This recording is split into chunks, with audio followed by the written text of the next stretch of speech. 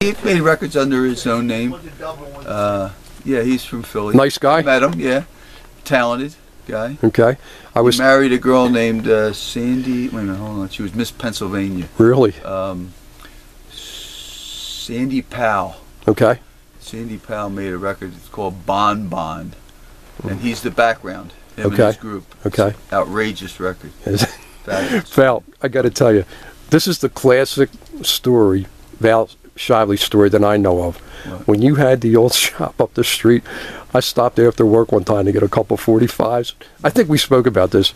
And a guy came in with a big supermarket bag, brown bag. And you looked over. He said, "What can I do for you?" And the guy says, "I'm here to sell these 45s. Oh, I know who it is. I know the story. And he says, "What do you got?" Go ahead. And the guy said, "Oh, I got the best ones on top." And you took the top record out, and it was Ringo by Lauren Green. I think you told him to take the back and get out. Oh, okay. Do you remember that? No. But I remember this. I sold a guy. This is one of my. This is a classic story. A guy used to call here every day. He'd call up, and I still do business with this guy. And this has got to be 25, 30 years ago.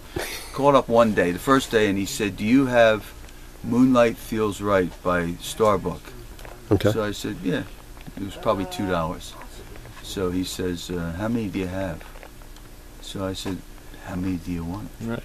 And he goes, "Do you have 5?" And I said, "Yeah, probably." Next thing you know, the guy comes in and he bought 5 copies. Right. Next day I get a phone call. "Hi, do you have this song called Moonlight Feels Right?" I said, "Yeah." He goes, "How much is it?" $2. He goes, "How many do you have?" I said, "Probably 5. Could you hold them for me? I'll be out." This went on for months. Kidding. Yeah, and I remember getting interviewed by a newspaper, and the guy says, "What's your biggest selling record?" I said, "No question about it. Moonlight Feels Right." He goes, "You're kidding." I says, "One guy's buying them like I've never seen in my life." So, wow. Anyway, I call up this guy that sells wholesales records, and I said, "Listen," he finally bought me out. There was none left. Yeah, yeah. So I said, I call up, I go, "Look, I need this record." He goes, "What is it?" I said, "Moonlight." He goes, "What do you want that piece of crap for?" I said, "It's the hottest record I got. For you. I need 200. So I bought 200 for him for probably a quarter. Yeah. So here he keeps coming, and then he stopped. And I probably got stuck with 150 of them. Wow. So one day, door opens, and this is what makes me think of you, because you just said the guy came in with a shopping bag. Yeah, yeah, yeah. This woman comes in, right, and she's got all these records. She's got all these bags of records, bags and bags. They're all out, so she keep making trips in. And I go, "What are you doing?" And she goes, "You buy records, don't you?" I says, "Yeah." I look. It's like 300 copies of Moonlight Feels Right. I said, "Oh my God, they're back." So we probably gave her 50 cents a piece for it. Oh, man. Okay? And I brought them all back. Now, think this story's over? Nah. Don't tell me the guy A month later, the guy calls up. "Ready? Hi. I haven't heard from him for a year." You know, he stopped. Yeah, yeah, for months, yeah, maybe a year. Yeah. And then she sold all the records to me. I thought I'd never hear from anybody again. Right. The guy goes, "Do you have the song Moonlight Feels Right?" I says, "Yeah." He goes, "How many you have?" I said, "I probably got 5. I want to say 5,000. Anyway, and that's what. So, and we ended up. You know, he came back out and he bought 5 more. And I said, "Oh my God, he's gonna buy them all back. This is fabulous." But he disappeared. Now he buys from me. He's up there now in age, and he has holds here. You know, yeah. He gets so much money a month. His wife died. That's why I'm not getting returns. Right. Anyway, he gets Social Security, or he gets something. He gets disability. He gets something. Right. Yeah. And so when the checks come in, then an order goes out, he sends us money, and he goes in Chester. How about that? That's funny, anyway, man. that's my story about Moonlight Feels Right. I got to tell you. Story. This is today's mail. Very nice. I don't get that much mail anymore because nobody knows how to write. What did I get today? 5 letters from American Express. I say, this is interesting. Somebody must have stole my card. No, worse than that. This is one of my customers, one of our very good customers, who decided, you know what? Well, first of all, he calls up here and he'll go, "Hey, Chuck, wow, Val's just sent the greatest records I ever heard in my life. Tell him thank you. Tell him thank you. They were great. I was up all night listening to them."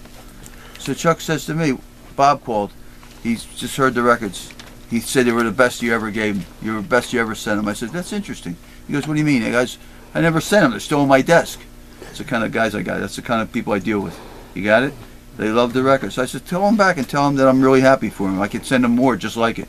Well, that kind of stuff obviously came back and hit me in the ass, in the butt. I don't want to curse. Not cursing anymore. Anyway, you ready? Here's what we got back today. These are chargebacks from this guy. Thank you, Bob. Chargeback, $600. Chargeback, $700.